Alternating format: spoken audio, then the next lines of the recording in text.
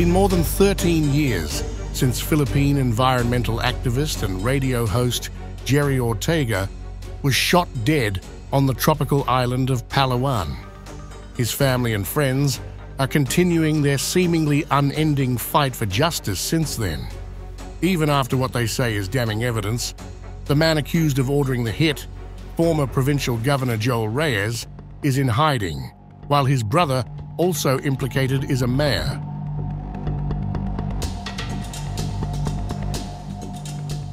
We just really want to be able to continue with the trial, to continue with the case, and hopefully no more delays.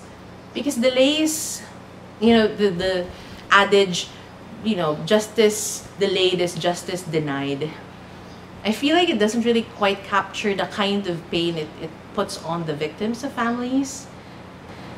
Because 13 years, we should have already moved on with our lives and did other things. I don't think my dad would want us here.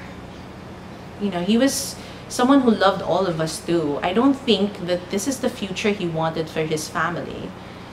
To have his wife and his kids be in protests 13 years after his death. In a country where hundreds of journalists and environmental defenders have been killed in the past 2 decades, Ortega's murder on January 24, 2011, stands out for its brazenness. The father of 5 was shot in the back of the head at a second-hand clothes shop along a busy road in the Palawan capital of Puerto Princesa. Ortega had just finished his morning radio show where he frequently railed against politicians, including Reyes, who he accused of corruption and allowing Palawan's forests and minerals to be plundered. When I was standing there, I was like, is this going to happen to me too? Kind of like feeling. So it's a mixed emotion of anger, rage, fear, anxiety, everything. And just an emotional moment for me. Reyes has always denied involvement in the murder. However, Ortega's killer was later caught, and the gun he used traced to a close aide of the former governor. A bodyguard who hired the hit squad, turned state witness, and implicated Reyes. But Reyes remains free after many legal twists and turns in the case, leaving Ortega's family, friends, and rights groups to lament over the prevailing culture of impunity in the Philippines. Hopefully, if we are to prevail, maybe people like my dad, people who are brave voices, who speak truth to power, maybe people like him could survive. Maybe it would, send a message that you can't just kill people for speaking out. Maybe it will send a message that just because you're powerful, you're not going to get away with it. Reyes claims that he was framed for Ortega's murder and that he could not receive a fair trial in Palawan. Through his legal team, Reyes is trying to move the trial to Manila, which is regarded by the victims as a delay tactic. Ortega was a passionate defender of Palawan's environment, home to beautiful beaches, stunning coral reefs, and biodiverse forests.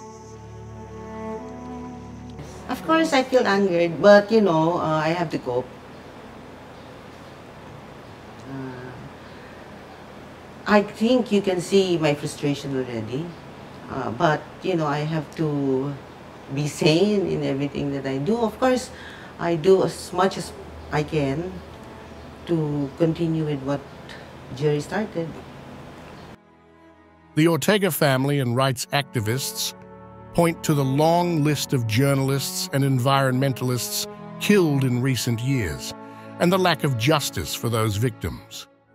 In Palawan, the murder of someone as high-profile as Ortega had a chilling effect on journalists and activists. He was kind of like able to set a high bar for Palawan journalism in terms of having the courage and the determination to go after real stories that matter. It was sad because it was a demonstration that this kind of journalism can be dangerous to everyone, to media practitioners. So it had a chilling effect. It had a chilling effect on the mindset of all journalists here in Palawan, including myself. Anda often collaborated with Ortega on stories.